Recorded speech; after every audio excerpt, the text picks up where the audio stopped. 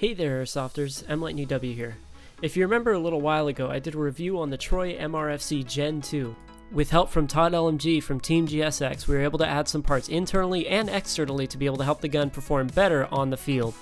Internally, we put in an Echo1 high-speed motor, Echo1 high-speed gears with a 16:1 ratio, and a modified white ultra piston with partial metal teeth. We chose these parts not only for their higher speed capability, but also for their increased reliability to be able to withstand the higher stress that they'd be under. While the parts were being put in, Todd also radiused and shimmed the gearbox. Shims are washers that you can put on the axles attached to the gears.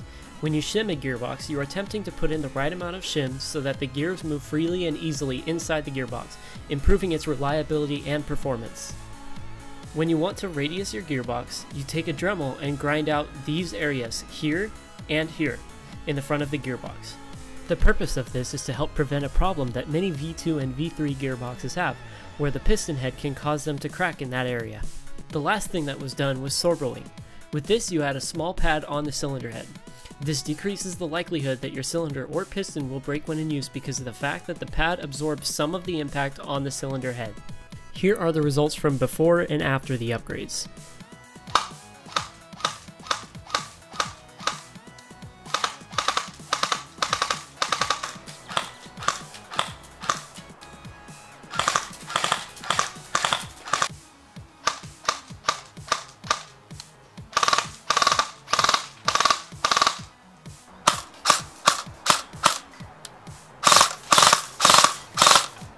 There isn't a huge increase in fire rate from stock to upgraded, however with its current upgrades, it is much more reliable. The biggest difference can be seen when comparing the 8.4 volt battery included with the gun and the Echo1 11.1 LiPo battery. Now let's move on to the externals.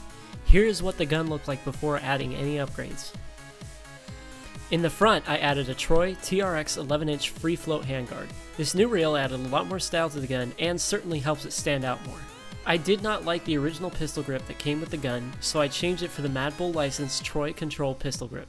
This grip has a lot better traction in my opinion and still has the Troy trademarks on it. Something that I discovered is that with the length of the outer barrel that the MRFC had, combined with the length of the free float rail that I chose, the Mad Bull licensed Noveske KFH amplifier fit almost perfectly, where much of it is concealed inside of the rail, giving it a shorter profile.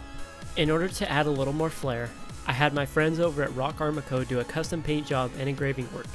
A white layer was added to the gun, and all logos seen were put on by using a laser engraving machine. The last thing I decided to do was to weave paracord through the rails. While this doesn't provide any real benefits, it certainly helps improve the look of the gun overall.